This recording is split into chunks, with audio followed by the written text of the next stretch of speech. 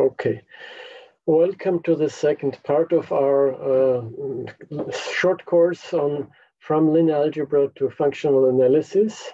And I would like to give you another comparison or orientation.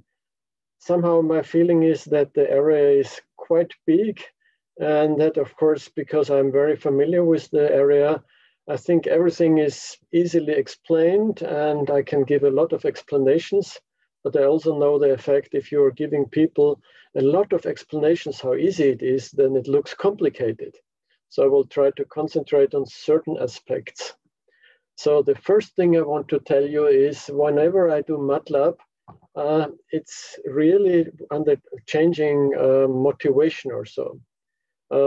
Well, I did the theory of modulation spaces in the early 80s, long before I had any knowledge about mathematical software and so on. So it was essentially, I tried to find a concept of smoothness on locally compact abelian groups. And because on a general group, think even of the torus, you don't have dilations, which is different from the ordinary Euclidean case. So I thought, well, what are the concepts that I know? So it was take the Fourier transform, take a translation in time, take a translation in frequency, and so on. And somehow I was coming up with the concept of what is now called modulation spaces or so. Then we thought there is a theory behind it, and that was co-orbit theory. And the motivation was very often, well, this short time Fourier transform, which we look at a lot, looks like a band-limited functions in modern terminology. So band-limited function is simply a function whose Fourier spectrum is a bounded interval or a bounded domain or so. So these are all smooth functions, typically two functions which are smooth and where the support of the Fourier transform is a bounded set. But then it turned out that there are certain analogies and other differentiations. So in the abelian case, you have certain things which are not possible, like an idempotent in L1. Just think of an ordinary L1 function. If you convolve it by itself, it's never equal to itself, because it would mean that the Fourier transform is not allowed to decay at infinity, or identically zero, of course. And that's not interesting. But in non-commutative groups, you can have such things. So slowly we are realizing that the theory is related to irregular sampling. And then we wanted to, I was interested in '89 to see what the engineers were doing. And that's why I started to do MATLAB experiments. So at the beginning, it was like implementation of theoretically established things. We had algorithms, but only in an abstract way. I wanted to see the numerical side. So this is definitely one of the things, or you can even say, people in numerical analysis say, misconceptions of numerical linear algebra, that you're just saying instead of computing an inverse matrix by hand, you're doing it by means of mathematical software or so. Nowadays, it's the way how I used it last time is quite different. I was using it as a demonstration. So kind of, I know what kind of features the general theory has. The general theory includes the finite-dimensional theory. And so the demonstration already should give you an idea what you can expect from the other direction. Now, sometimes I have used MATLAB in order to get an idea of how things could work. I mean, the theory of Gabor multipliers to a large extent was based on such intuitions, based on numerical simulations. So somehow you have to be able to build a Gabor multiplier, which is, of course, an operator composed by taking Gabor coefficients, multiplying these coefficients, and then synthesizing. So you have to know how to do this in an efficient way before you can study the operator and the eigenvalues and all these things. But in that part of the theory, I was going much more from numerical experiment to intuition and then to theory. If you see certain things, you think that cannot be, this is something that must have a reason, a theoretical reason. So then the theoretical justification comes afterwards. What is ahead of us, so because you're certainly interested in what kind of research questions might there be, is the quantitative theory. So sometimes I'm saying in Gabor analysis, we're at the level of Riemann integration. We know that continuous functions have an integral, but we don't know the speed of the integral, I mean, the speed of the convergence of the Riemannian sums. we might be happy to have a very efficient algorithm for Riemann integration for functions which have maybe two continuous and bounded derivatives or so. So for a selected subset of problems, we would like to have efficient algorithms. When we compute things in the discrete domain, we would like to infer on the continuous domain and all these things. So these things are different in the sense that, of course, for the engineer, the outcome is relevant. That's like the user wants to have a fast and efficient car. The one who is building the car has to understand how to build the car, and therefore he has to know better how to argue and to justify and get the guarantees and maybe the proofs, the rates of convergence, and so on. And for this, definitely you need some form of functional analysis, because the continuous domain always allows so much freedom that you're not stuck with finite dimensional spaces. And therefore, you need infinite dimensional spaces and convergence concepts. So at least topological vector spaces or Banach spaces or Hilbert spaces, or as I suggest, Banach Gelfand triples. Also, they will arise from time frequency analysis. Now, yeah, this, maybe I'm switching directly now to the situation of the MATLAB file.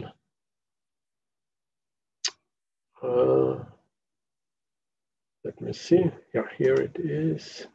But I have to switch to a new window.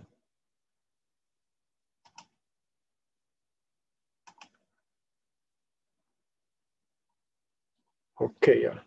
I think this is, roughly speaking, resuming the session where we have been. So I would say from a linear algebra point of view, and I was choosing the situation that we have signals of length 480. This is really a random experiment. So the last time I was rerunning this was giving this here. And it's interesting because I'm getting 960 elements, and if I'm not mistaken, that's exactly 2 times n. That's kind of a lucky strike. So each of these points represents a time frequency shift. So you can say these are points in the complex plane, in a discrete periodic complex plane. And so each point represents a unitary time frequency shift operators. Recall, time shift is cyclic shift. So you take the function as a function on the cylinder and you rotate it. You rotate the cylinder, so to say, or you take the Fourier transform and rotate, which is the same as multiplying with the rows or columns. It's a symmetric matrix of the Fourier matrix. So I'm producing in this way for such a point set an irregular Gabor family, and this Gabor family in this particular case happens to have 960 elements. And I'm asking, well, does it generate everything, and what is the condition number? Roughly speaking, you could say certain vectors have a representation which has cheap representations, others require a very expensive representation, and then the quotient of these worst case, extreme cases is the number 100. Now, if I see this picture, I would say, roughly speaking, I know from experience, this has to do with the density and the sparsity. So because there are relatively big holes here and relatively high accumulation points, not really clusters or so, but I expect that the condition number would not be very great. So if you would add a few more points in those sparse areas, maybe like here, you would get some better condition number. If you remove some of the redundant points, you get something here. So essentially, this gives you an idea.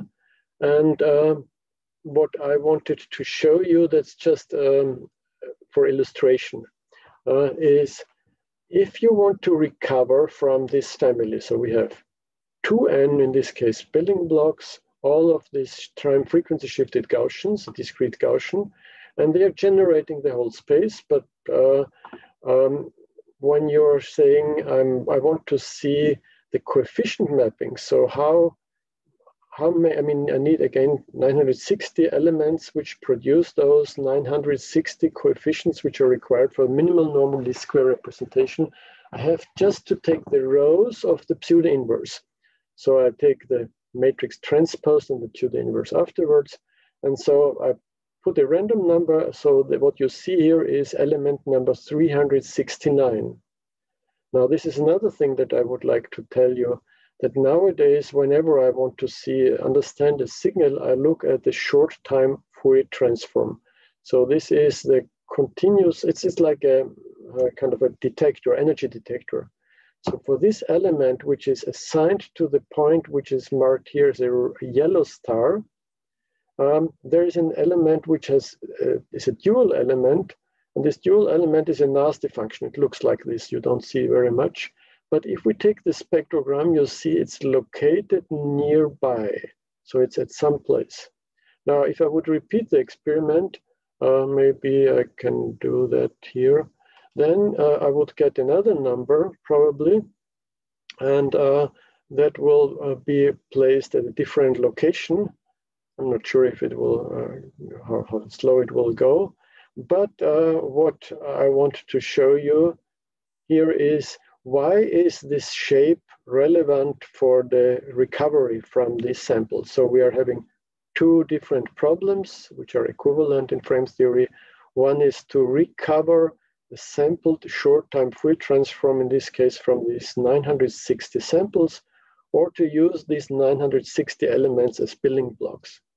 Probably I don't want to spend too much time on this. And the question is, why is this shape here so interesting or relevant or so? Should it not be very much concentrated? Well, what would be the effect? And the effect is the locality of the reconstruction. So here I'm showing you the reconstruction using these coefficient mappings and using all the coefficients for the sampling points which are inside of this circle. So you're roughly speaking, you're taking the spectrogram, you're taking those sampling points which are only inside, and then you reconstruct. And what the statement is, with the pseudo-inverse, if you have the full spectrogram sampled at all the 960 points, you get a full reconstruction of the spectrogram and therefore of the signal. But you would like to do it locally. So you see there are some deformations. It goes out a little bit, but roughly speaking, what you can say, if you have knowledge about the quality of this family of dual spaces, then you can reconstruct locally.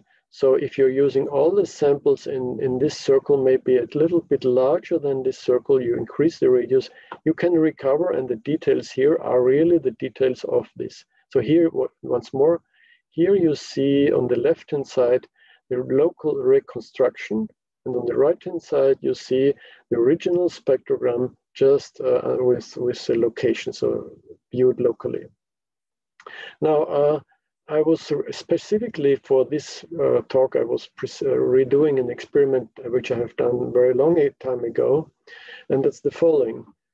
Well, I look at the shape of the spectrogram of the dual element for number, what is it, 363, and say it's well concentrated here. But if I move this point to the origin, and I do this for all these 960 elements, and I take the pointwise maximum, and you see here it's zoomed, it's a local zoom, I see that all the dual atoms of this family are equally concentrated. Now, this is very important for the mapping properties of analysis, synthesis property, for synthesis mappings for the Gabor, that you have this uniform concentration of the dual atoms. So even for the aerial case. Now, this is probably still, this is another, I have not done this. Here you see you can get a local density by convolving the point set, it's another point set, with a two-dimensional Gauss function, which is done easily. And you see here, you have a peak here and you have valleys here. And of course, the Gauss function, which is located in the deepest valley, is the one which you can represent with the biggest effort only, whereas it's very easy to represent some other Gauss function located here because you have many copies here. So assume you have 100 copies almost of the same type to represent a function. You take 1/100 as a coefficient, with 100 copies, but the L2 norm of a sequence of 100 ones is just square root of 100, which is 10. So the L2 cost of such a representation is very low. It's 1/10 only. So having a lot of accumulation makes representations locally very cheap. Having no points nearby makes it very expensive, and that quotient of these two makes the condition number. Now, I was concluding last time that, of course, when you have a regular situation, everything is much better. And I tell you, you can take a rectangular lattice or another lattice. The point is it has to be a lattice, so a subgroup, and that's why I'm choosing a good number. 480 has a lot of divisors. And then you can do the same thing with the pseudo-inverse. You don't have, I mean, you could go maybe through the coefficients, but you see here, I take a random signal, I can take the samples of the short-time Fourier transform, and I can reconstruct. So all these comp norm commands say, well, I'm comparing the original signal with the one reconstructed from the coefficients using the dual window and so on. So this is all just indicating everything is in good order.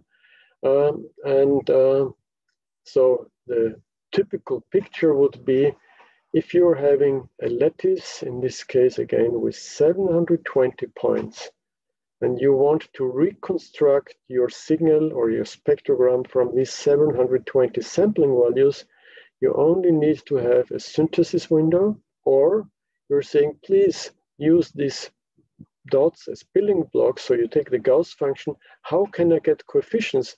And then you have to take the dual window in order to get the coefficients. So the short-time Fourier transform with the dual window sampled at exactly the same position as this. So this is the regular case where you have only one dual window which you move around here. And I'm just showing you two examples. This is for the case that I'm using most of the time, A equal 20, B equals 16. So two divisors which produce this lattice with redundancy 3/2. And you see there's a little bit of dip, a little bit of a side lobe. If I go to the Fourier transform of this, then you see less of it, no dip actually, and more stronger side lobe.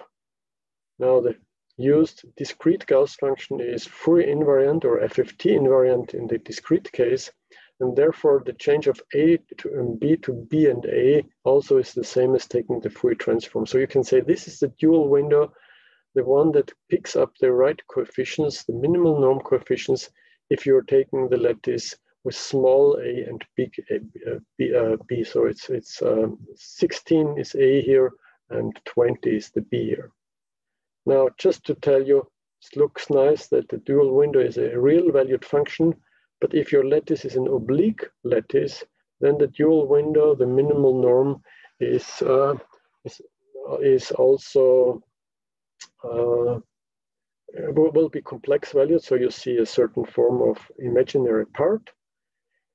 You have this definite property that the dual window of a real valued window is real valued if the lattice has the property that it's flip invariant with respect to the horizontal axis. So certain hexagonal lattices also have real valued dual windows. I'm not sure, but I think it's not known whether there exist situations of really oblique lattices where for certain windows, the dual window can be chosen to be real valued. I think that's an open question or so. Now, if you maneuver through this family of lattices, then we do here a pairing. We plot log A over n divided, log A divided by log n against log B over log n. So that means every point here represents a lattice, or a pair of lattice constants. So you see the divisors that we have are 2, 3, 4, and so on. And it's a little bit narrow here, maybe here 16, 20, 24, and so on. So what are the good lattices, or where is our lattice that we have chosen? Well, it should be one constant A was 20, the other was 16. So at some point in this area. Now, if you look at these lines, then you have integer redundancy, though these are all the lattice points that are found on this blue line have redundancy 2 or 4 or 2 or 3 or 4 or 5 or so. And therefore you find the critical lattices at this point. So the critical lattices simply means your lattice has exactly as many points as building blocks, and you say, oh yeah, that's good. Then we have n signals or square matrix, where all the matrices, all the entries, all the signals in the Gabor family are the rows, and we have exactly n, so we just have to make sure it's invertible. And that's actually the situation. So if you would take a square number like 24 squared, you could put exactly the midpoint, that would be 24. You take the lattice 24, 24, and you say, oh, now I take a discrete Gauss function. Then I understand in a discrete setting what Gabor wanted to do. Now, I think it's a good way to understand it, but well, first I want to tell you that if you go here to the limit here, this is a equal b equal 1. That means the hugest redundancy, you take the continuous, meaning the fully discrete short-term Fourier transform. So it's very easy to reconstruct a function from its completely computed short-time Fourier transform, but you have redundancy n for a signal of length n, you produce n squared pixels. Now, on this side, of course, you have the lattices which are big, like, I don't know, 30 times 30. There are not enough points, and therefore these points families appear to be not useful. Now, it turns out that they are useful for communication, and then you are interested to have maximal communication. So recall my piano reconstruction theorem. If I use this lattice, that would mean I'm playing harmonic tones to you, and you're analyzing this, and you're saying, oh yes, I understand how much of each frequency is coming here. The frequency distance is big, so it's a well-tuned piano. I'm waiting from one strike to another, so the time lattice is big, then it's easy to decipher it. But the faster I'm playing, or the more densely the frequencies are, the more difficult it gets. And you can say this respaces property, resequence property is getting more interesting as you move towards the critical line, and the Gabor problem is getting more interesting in terms of low redundancy as you get here. But what happens with the dual window? And that's what this next window is showing. If you're close to the critical, it looks like this. So it's both more spiky and broader. Or if you go to the extreme case and you do the pseudo-inverse, yes, the pseudo-inverse is again starting from one function, and it has this shape. Now, this is really the discrete version of something which is called the Bastian's window. So an optical engineer, Martin Bastians, in 1980 was computing this. It looks like cusps which are going to infinity, but no, they are a bounded function, but it's not an LP for any p which is any finite. And if you try to use it, you find out that it's not allowing to recover everything. There is one dimension missing, and therefore in MATLAB you just build this family, and you can say, well, is there anything which is perpendicular to the range? So something which is which cannot be represented. Then you find out that this function is this one dimension that is missing. And you see this is a function which is alternating plus and minus. So this is normalized version, but you can take +1, -1. Now the distance is exactly the time shift parameter. So I think I was taking a equal 20, and the frequency parameter n over 20, so 24. 24 times 20 is 480. And if you look at this, then you see it's a Dirac comb, which is at position 11, and 11 is just 0, which is first MATLAB coordinate, plus 10, it's 1/2 of 20. And the other is this -10, so this just it should be the limit should be 240, because only the frame is a little bit too wide. Okay, so you have coordinates +1 at coordinate number 11, then plus 20, it's 31, it's a -1, plus 20 coordinate +1, and so this is something, a vector which is represented, which is not representable with this critical Gabor system. So you see, in this case, there is a clear loss of dimension, and not everything can be represented. Now, on the other hand, if you take this family and you synthesize, there must be a coefficient mapping, also a one-dimensional space, which allows to synthesize, so some non-trivial kernel of the synthesis mapping. So I'm taking this Gauss function again with 20 horizontal shift, 24 modulation. And then this pattern, which turns out to be again a ±1 pattern, is giving 0. And really, in the MATLAB sense, strictly 0. So you're taking a Gauss function. Negative Gauss function shifted by 20, a positive by 40, a negative by 60. And the same with modulated versions. And all these things add up exactly up to numerical precision to 0. So whereas in the finite dimensional case, the critical family really has a loss of dimension, in the infinite dimensional situation, you have just difficulties, let's say. You don't have a frame. Now, if you look at everything from the Hilbert space point of view, which means just from the two sides, you're saying, well, why are you seeing so many problems? Because you can take the rectangular function. So in this case, let me say you take the indicator function of 0, 1, or in this case, a constant sequence, which is constant 1 from 1st to 20, so from 0 to a. And then you multiply it with the frequencies from 0 to 24, and everything is fine. You get an orthonormal basis.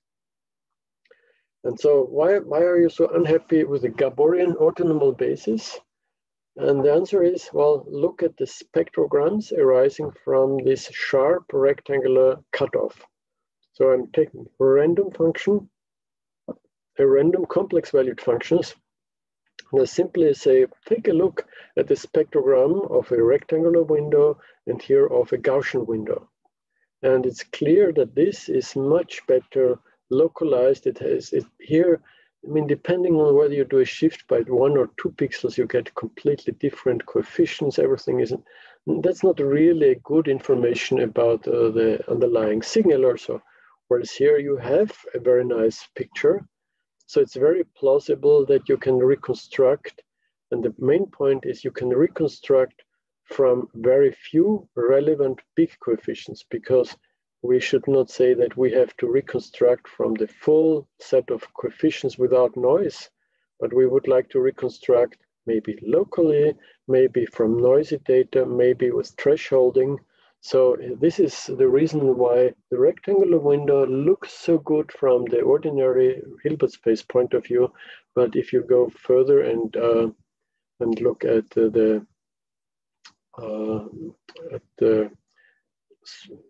local representation point of view, then you are having a problem. Okay, the next thing that I wanted to just quickly summarize is the following.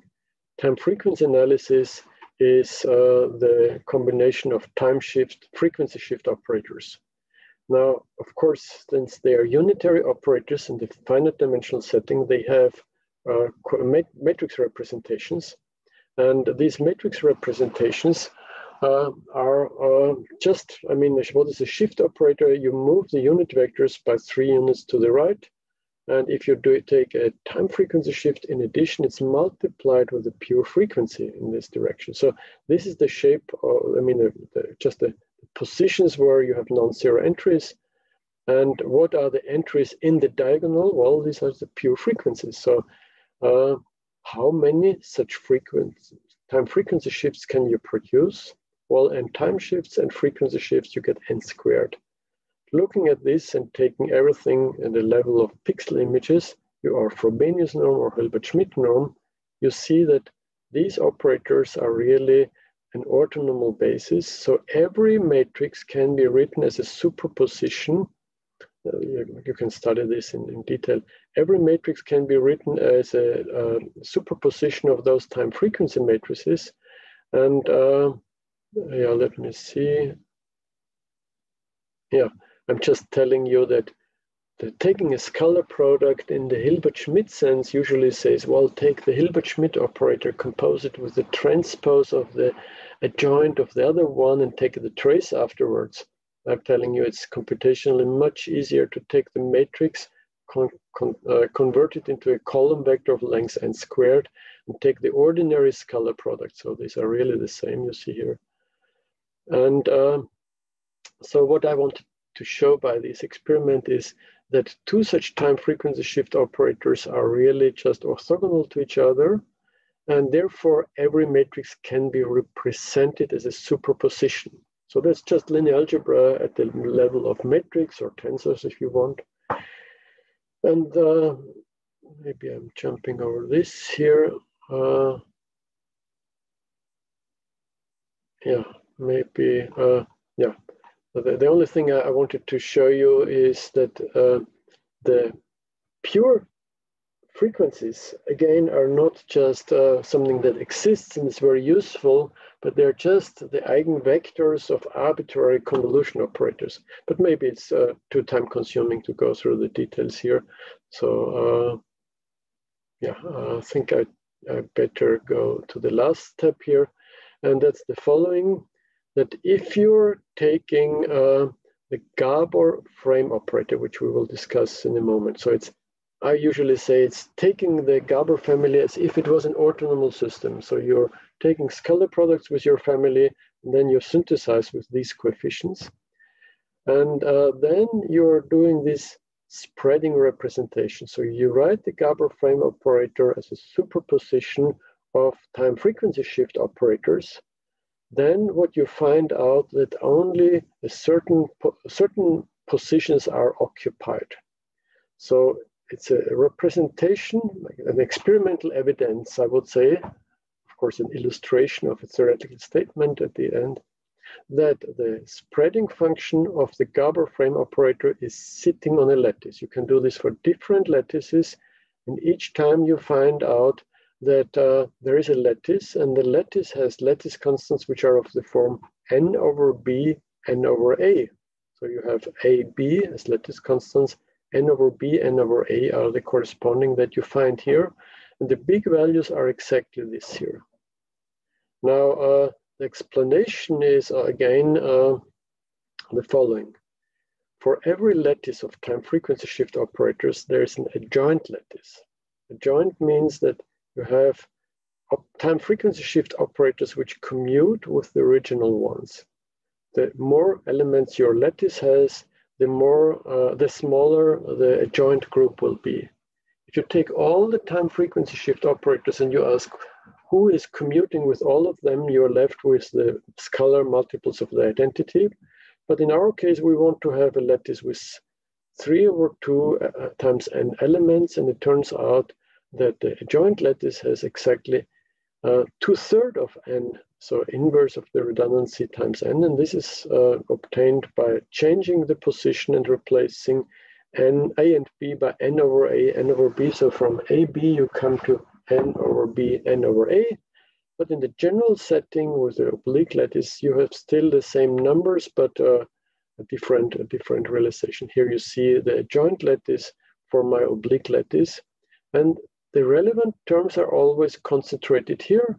And this has much to do with the following observation, that if you do this, sorry, maybe I just mentioned it. If you're taking the projection operator, so this is for a Gabor atom of norm 1, it's the mapping f goes to scalar product of f with g against g. And then you say, well, this is an operator, find a rank 1 operator. Can you write it as superpositions of time frequency shifts? Then you find out, yes, you can do it, and it's just the short-term Fourier transform. So it's a new interpretation of the short-term Fourier transform. So what we see here is an experimental evidence about what is called the Janssen representation. So the short time, the Gabor frame operator, this is the spreading picture in the Janssen representation. And what you see here is there's some peak here, and here it's BGG at 0. So that's G scalar product with G, which of course is just the L2 norm of your window squared.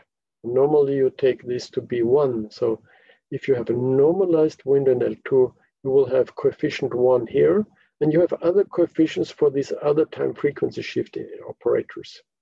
So if somebody is asking you, well, if you know that this is a representation, the Gabor frame operator for a given lattice lambda can be viewed as multiply the VGG with these point measures, you get a 1 here, and then you observe that all the others together is a sum of unitary operators with a total sum of less than 1, then you know immediately, then by the ordinary Neumann series, the operator must be invertible and must have an inverse, which is guaranteeing you that you have a frame, and then every element can be represented and you have a Gabor frame or so. So I think it's more than high time to change back to the slides and tell you a little bit more about what we have been doing here, how to do this in a continuous setting, and so I hope it was not too confusing.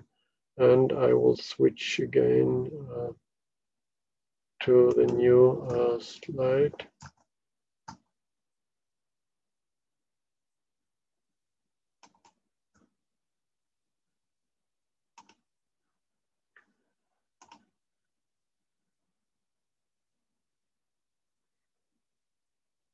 Yeah, I hope it's the right one. Yeah.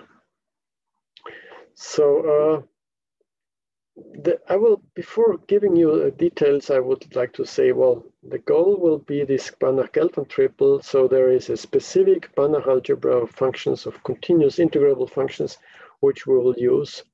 And the overall goal will be to have systems that allow you to expand a function into with coefficients, and both the building blocks and the coefficient operation should be local, unlike the bad one that we have seen in the critical case. So you see that Gabor was suggesting in the continuous case, take the Gauss function, let this constants a equal b equal 1, and he was overlooking, ignoring or not aware that this means that not every element can be represented, and even if you try to represent good functions, the convergence is very poor and the coefficients are obtained in a bad way.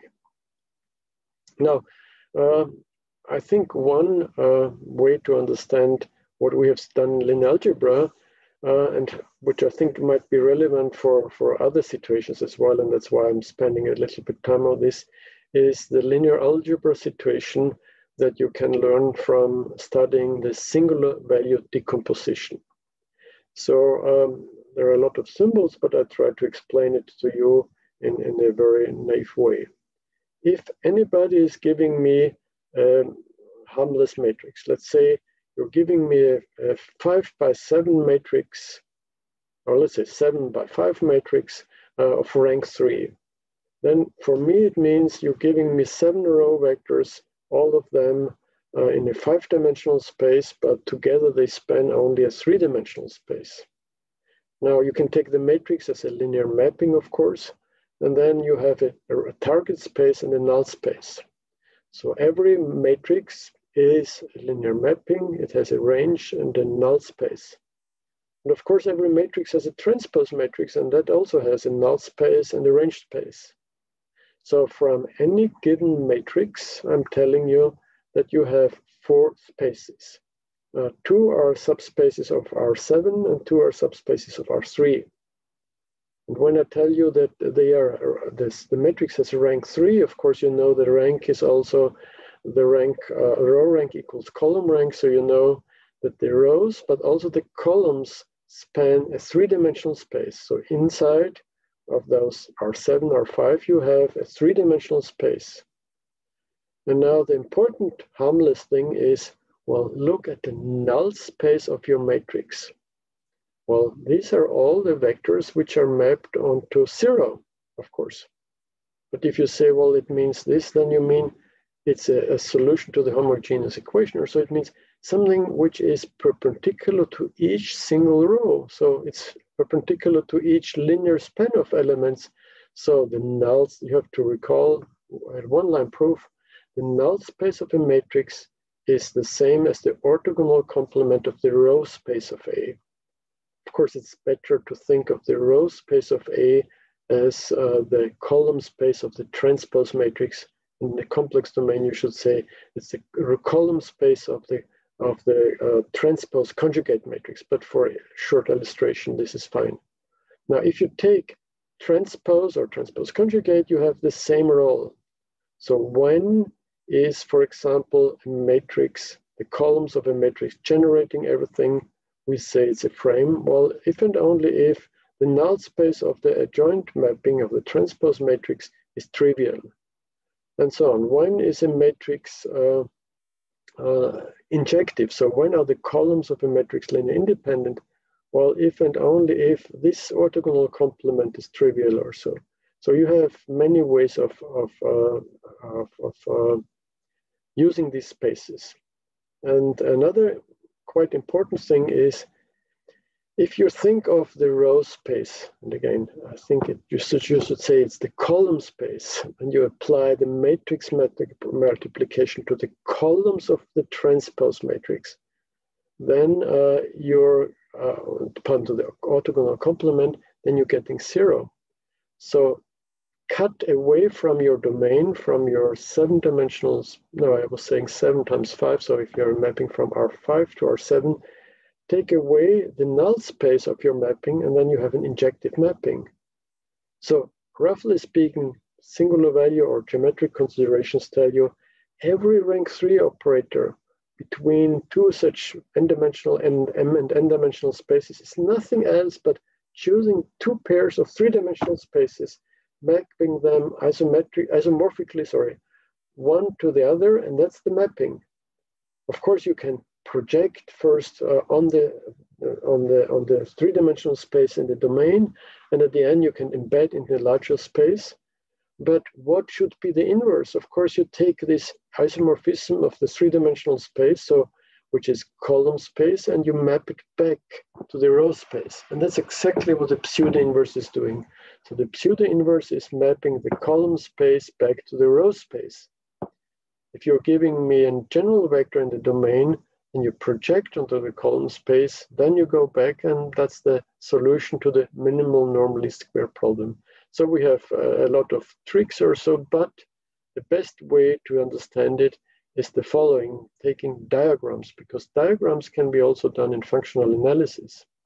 So as usual, M by N matrix is using a linear mapping from Rn to Rm, and the range is the column space. But you can also say, before doing the mapping, you throw away the null space. So you're mapping on the orthogonal complement of the null space, which is exactly the row space. So at this level, you have a 1-to-1 mapping in the case of a mapping, of a general mapping. Now, if you have a general matrix, so in my, what was it, 5 by 7, 7 by 5 case, then you have a target space, you have a null space, you have a null space of this, and a row space. And then you have a pseudo-inverse. I mean, what is the mapping itself? Well, you start with a vector, you project it onto the row space. That means you're throwing away anything which is a null space. You take, for a given element in the target space, you're taking the shortest vector which has the same image. So the difference is only something in the null space, so you're getting shorter vectors. And then you embed it. And of course, the pseudo-inverse is just undoing this. So it's projecting onto the column space. You're changing from the right-hand side B, which is not in the column space, to the best approximation from the column space. Then you choose among all the possible elements which are mapped here, the one which is the shortest, because everything else here has not only the part in the row space, but something from the orthogonal complement, which is the null space. So the pseudo-inverse is undoing this diagram. Now again, these diagrams are fine, and if the column space is everything, that means the columns are spanning everything, this part is disappearing, and if the space is linear independent, this part is disappearing, and you have an embedding. And in the isomorphic case, of course, we know that it's just inversion of a matrix, and the inverse is the pseudo-inverse or so. So the singular value decomposition in MATLAB or in the theory or Hilbert compact operators tells you, well, there's an orthonormal basis for both spaces. First in the domain, it's called V1, V2, V3 in our case, spanning the row space, and the remaining vectors spanning the orthogonal complement, the null space. There's a scaling matrix, and in our case, it's S1, S2, S3 are non-zero, the rest is 0, and then embedding into the U. So you have two systems And the image of the v vectors under A are just rescaled vectors. So an orthonormal system which is mapped into a rescaled orthonormal system up to the rank of the matrix. And that's written here. You have take the coefficients, rescale, and synthesize in the U basis. And what is the A plus doing? Well, you're undoing the rescaling and you're mapping back U to V. And that's really the role of the inverse. So we have a situation which is nice, and something which I like to tell you is that whenever you're doing compositions now, you're doing A with A prime, A prime with A or so, and even if the matrix is not normal, so A prime A is not the same as A prime, the null spaces always are on one side, so you can take the pseudo inverse or so. All these mappers map from R5 to R7 or 7 to 5. But they all have the same null space and they all have the same range, which is very good because that gives you a lot of formulas and yeah, this is the linear independent case and the frame case, so where you have this representation. Okay, now if we jump to Hilbert spaces, you're saying, and that's now the motivation for the standard definition of a frame, you're saying, well, I'm starting from this Hilbert space of signals and I'm doing coefficients, but I hope that I can come back. Now we're at the problem that the range might not be a closed subspace. But if you have an abstract Hilbert space and you're going to the standard Hilbert space L2 of the index set, and if you want to have a closed range so that you can get this complete picture, it's if and only if you have normal equivalence, and that's the definition. So you're starting here with normal equivalence, and then the rest of the diagram is automatic. But the diagram is the relevant thing and not the normal equivalence. Because if you're saying, I'm generalizing now, I have a Banach space, I have LP space here, well, you might have an isomorphism to a closed subspace of LP without having a complemented situation. So to have a projection and go back, or to have a reconstruction operator, which is such that first taking coefficients, then reconstruction is identity, is really relevant, and that's expressed in the best way by this. So I'm trying to jump now to spend a few minutes on the continuous situation now. So what is time frequency analysis? Everything that you can build from time and frequency shift operators, especially the short time Fourier transform. So you move around your G as a sensor in the phase space, and you correlate your function f, and you want to see at time t how much of the energy frequency omega is in the signal. And for shorthand notation, we write G lambda for this time frequency shifted. The pi is a so-called projective representation. We have seen it in MATLAB how it works. And let's see, I hope I have. Yeah, so standard plot is, there are so many function spaces. Just for your orientation, I would like to talk, especially next time, about this triple S0, which is a little bit larger than the Schwartz space, but still inside L1, L2, any LP space. We have L2 here, of course, it's important, the Hilbert space, and S0 prime, which is big enough to contain all the LP spaces, but it's much smaller than the space of template distributions, whereas S0 is containing a Schwartz space as a dense subspace. So why, before telling you much about the zero space, why it is relevant to have such a space, and why do we have all these spaces around? Now, the first thing is to say, well, we can define modulation spaces, for example, as subspaces of the space of template distributions. So for people who are familiar with template distributions, that's fine, because you're saying, well, I have to just let my distribution sigma act on a time frequency shifted version, on my G lambda. And I would take the Gauss function. Then this is a Schwartz element, so sigma applied to such a modified Gauss function is a meaningful thing. Well, if you know template distribution, this is fine. and you will find out that this is a continuous function, and it grows at most like a polynomial. So it's at most like 1 plus x squared plus omega squared to some integer power, for example. On the other hand, you can say, well, what does it mean to have good decay? What does it mean? Maybe one is a tempered distribution, a Schwarz kernel, a rapidly decreasing function. Well, it turns out if and only if this function, this VG0, is decaying faster than any polynomial. So it's faster than any inverse of such a polynomial or so. What can you say about L2? And the nice thing is, if you normalize your window G, then you have an isometric embedding. So the f goes to f, g of f is giving you an isometric embedding. And this is really, you can definitely read details in the book of Charlie Gröching, and most of the representations, is the key to find the inversion formula. Because if you have any isometric embedding of some Hilbert space into a larger Hilbert space, it turns out that the adjoint mapping is the inverse on the range. So what you have to do is just to say, well, what is the adjoint of this here? And in matrix analysis, it's quite clear. Computing the sampling values of the short-time Fourier transform is just taking scalar products with my collection of row vectors. So what is the adjoint? Well, do matrix synthesis. So do linear combinations of these row vectors. So the adjoint of VG0 is synthesis. You're giving me a bunch of coefficients, numbers, in the living on a lattice, and I would do a synthesis.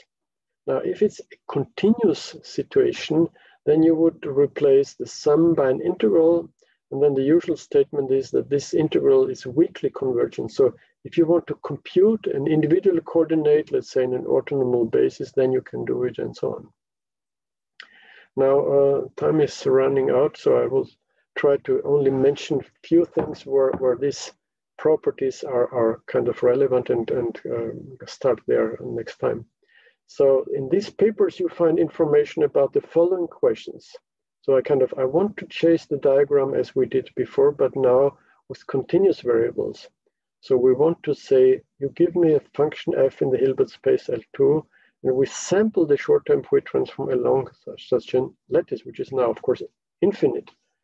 Is this a bounded mapping? All the functions are, the spectrogram is continuous, it's L2, but the restriction might not be nice. So you need some condition. If you're in a zero, particularly if you're in Schwarz, of course, you're fine with this.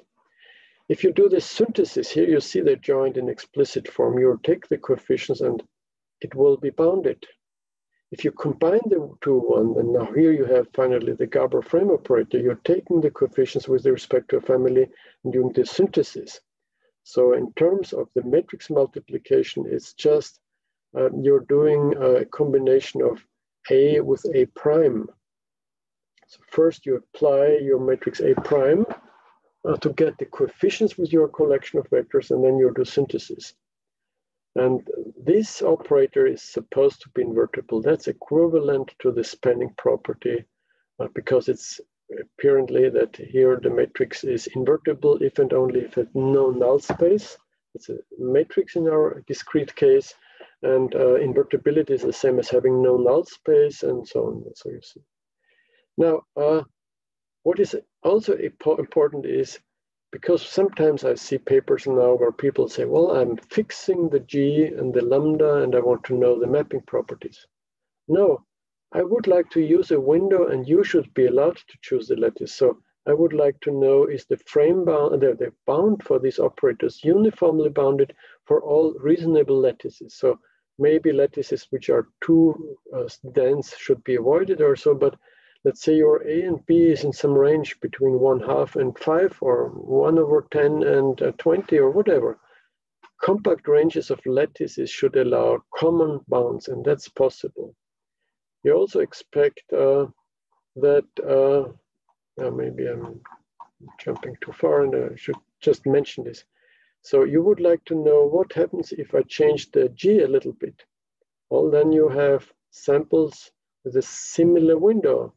You expect, and that's correct, that you're getting the same Well, you're getting similar coefficients, similar in the L2 sense. And if you do the synthesis and you synthesize with similar atoms, you hope that you are still controlling this. Yes, it's true. If you replace G by G1, for example, an infinitely supported Gauss function by a compactly supported Gauss function, then you will have an operator which is close by. So it's invertible in the limit if and only if it's invertible for all the elements which are close to the limit.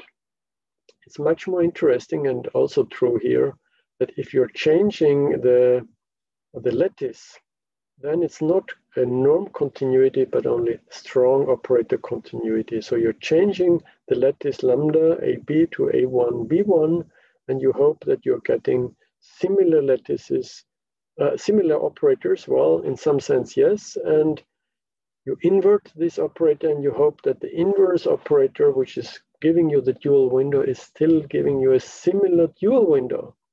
That was not at all trivial or so, but it turned out to be true. So there are two important statements. One that I only mentioned, that if the operator SG lambda is invertible on L2, it will be invertible on S0. That's important because that tells you, or is equivalent, that for every good window, which means for me G in S0, the dual window will all be in S0. Now, if you change the lattice from, let's say, irrational to rational, you also get something which is very similar. So such a robustness is very important to study everything from the finite discrete setting. And I think my time is now over, and therefore I would like to stop the presentation. So let me just get out for a moment and encourage you to, so I'm